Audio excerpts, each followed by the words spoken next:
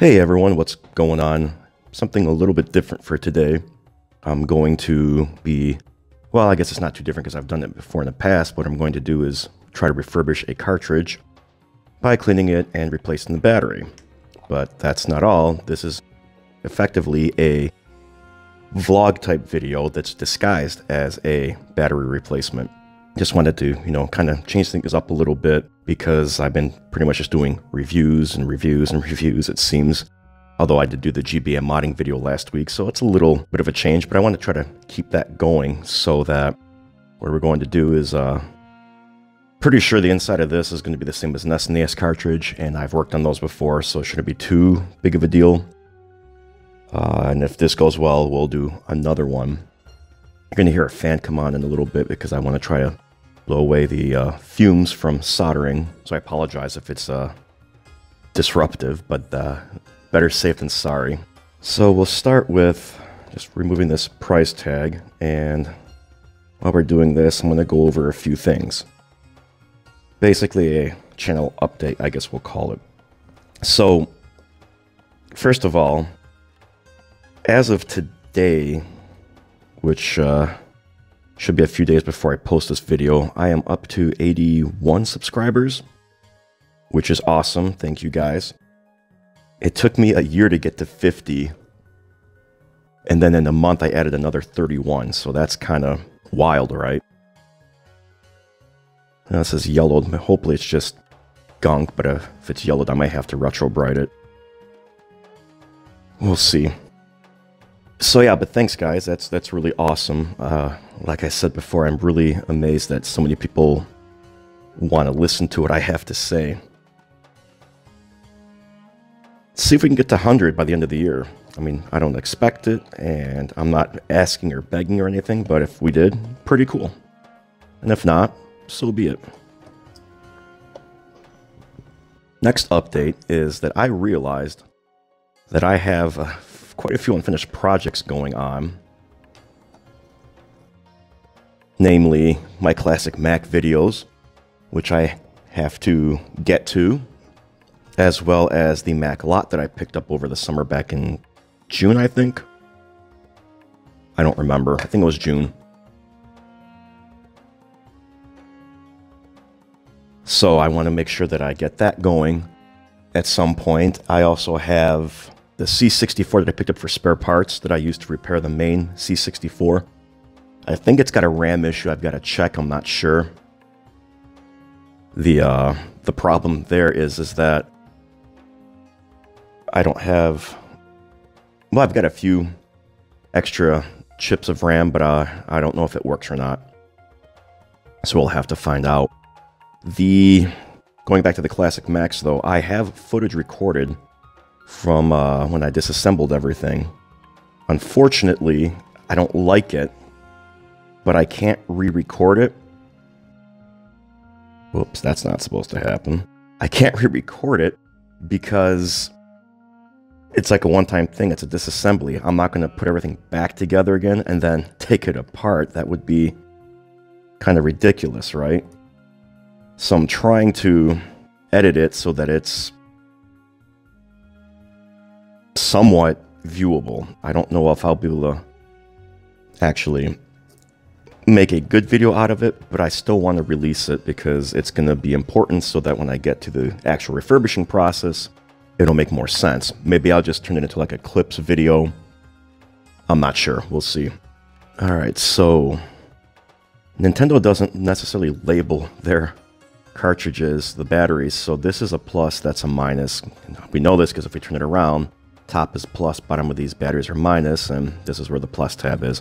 Plus the, no pun intended, plus the positive tab is going to be typically larger than the negative one. Now, I want to try and use an actual battery holder so that the battery just has to be changed instead of desoldered and resoldered every single time. But I'm not sure if this will fit. Actually, it probably isn't that much taller than a standard battery. It'll probably still fit. If not, then I've got the good old standby pre-tabbed battery, so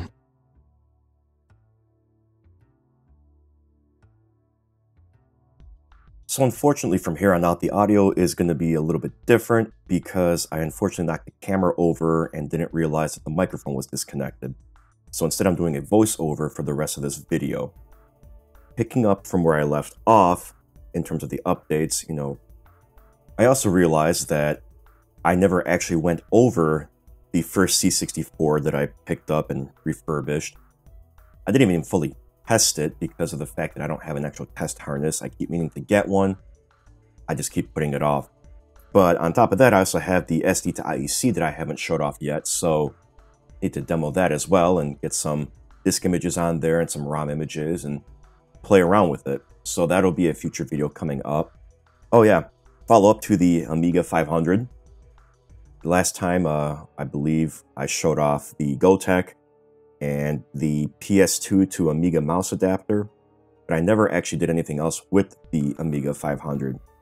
So, quick update is I had to get a 3D printed bracket for it because the KozTech would not fit with its original shell, and I didn't want to just leave the bare PCB in there because there was no way to mount it. But I picked the wrong one. The one I picked up was designed for the OLED display mod that you can perform, so it doesn't quite fit the 3-digit 7-segment display that the KozTech comes with by default. So, but I'll make do with it. I have different plans for it anyway. I don't want to have the display mounted on the side, so I'm rerouting wiring up to the top. And for now, I'm just kind of propping up the display in one of the vent holes. I want to try to get something a little bit more appropriate, more of a semi-permanent mounting for it. So that way the display is facing you, you can see it. When you're hitting the buttons to go up and down the discs, you're not trying to guess, oh, what number am I at? Or you have to sit there and look on the side, and it'll be more visible. So I'll put that video out soon. I also have the Sega multi-cart that I have to go over, the third-party Sega controller that looks like the SNES style controller. I haven't gone over that yet. I haven't gone over the Hyperkin Genesis clone console, so we have to go over that. And yeah, so those are some of the things that I still have to circle back to and create content for and videos and put that out there. So I do apologize if any of you have been waiting for any one of these specific things. What else? Oh, I also have an update on the G5 iMac. I went and finally purchased a more appropriate mount for the SSD. You can see it here. It's nice, nicely mounted. It's not just jerry-rigged or anything. And in case you're wondering what mount I picked up, this is what it is. I don't necessarily recommend this one. It's just what I could find locally. There are more appropriate mounts that'll effectively turn that 2.5-inch disc into a 3.5-inch form factor. But this one worked for me. It was only a few bucks, so whatever. Oh yeah, and I completely forgot about my retro PC build. Quick update on that, I have to scrap it because I can't get the sound card to work in Windows 3.1. Tried a bunch of different drivers, couldn't get it to work. Looked up online, found some recommendations on alternate PCI sound cards that should work in 3.1, and I still can't get that to work either. Tried a bunch of different drivers again, and it just will not detect the card. DOS is fine, but Windows 3.1, no go. So what I might have to try to do is find a socket A motherboard with an ISA slot and pick up an older sound card like a SB16 or AW32 or something like that I know has working 3.1 drivers. Now, the reason I want to go that route is I want a computer that'll work with DOS, 3.1, 95, 98, and 2000 and maybe XP, which is why I wanted to go with the AMD socket 423 based processor. Sure, I can go out there, get a socket 7 motherboard, and maybe use my K62, but kind of limited to how many operating systems I can run on there, and I don't want to have multiple systems for different OSs. So that's why I'm going to go that route. I'm not sure when I'm going to have that done, though. I have a few other projects, obviously, as I mentioned before, that I want to cover before that, so maybe a little bit of time before I revisit the retro PC build. So going back to the video real quick here, with the battery replacement, unfortunately the battery holder will not fit. It seems that the mount holes on the PCB are a little bit narrower than the tabs on the holder, so I have to revert back to the tabbed battery. It's fine. It'll last another 15-20 years, and by then I might not even have the game anymore, so not a big deal. And now I'm just finishing up, cleaning up the cartridge, cleaning up the excess flux and everything, and I'm going to put the cartridge back together, and then we're going to test it out and see if everything's working. I also realize again that the cartridge really is severely yellowed on the back half and the front half, and it's really strange that that's the case, because this is the second cartridge that I've run across where half is yellowed, the other half isn't. Maybe both halves are maybe from a different type of plastic. Hard to say. But yeah, I'm probably going to end up retrobrighting it just to make it more consistent with the front half of the shell. But I'll do that off camera. It's going to take too long, so. And the reason I'm using the Hyperkin console is because it doesn't have the tabs inside that prevent non-North American SNES cartridges from working. That's basically the only lockout measure that Nintendo implemented between the North American console and the Japanese console. Is these little tabs, that's it. Now you could take an original SNES, break the tabs off, and everything would be fine, but then you're kind of damaging it. So you either want to use something like this, or maybe use a Game Genie or a cartridge adapter, which you can probably find online for like $5 or $10.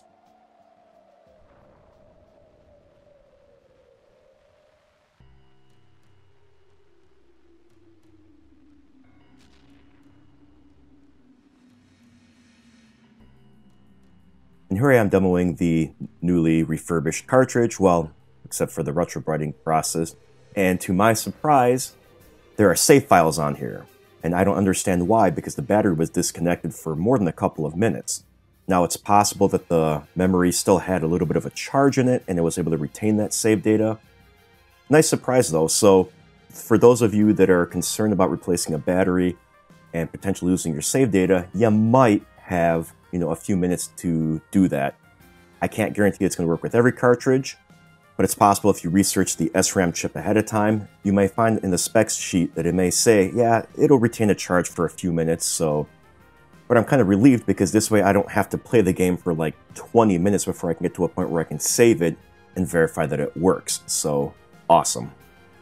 But we're going to test it anyway because what I want to do is run around for a little bit, add another minute to the time, and then we'll save it, reset the console, and see if that save data is actually saving.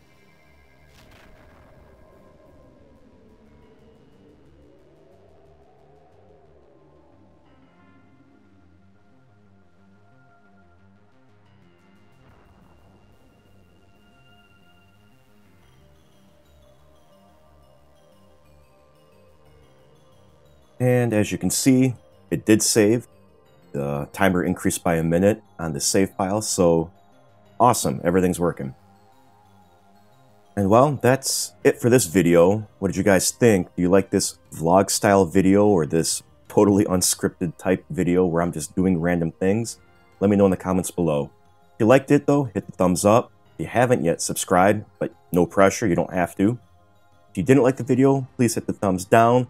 But also leave a comment below as to why so I can try to use that to make improvements going forward. Otherwise, guys, thanks all, and I'll catch you later.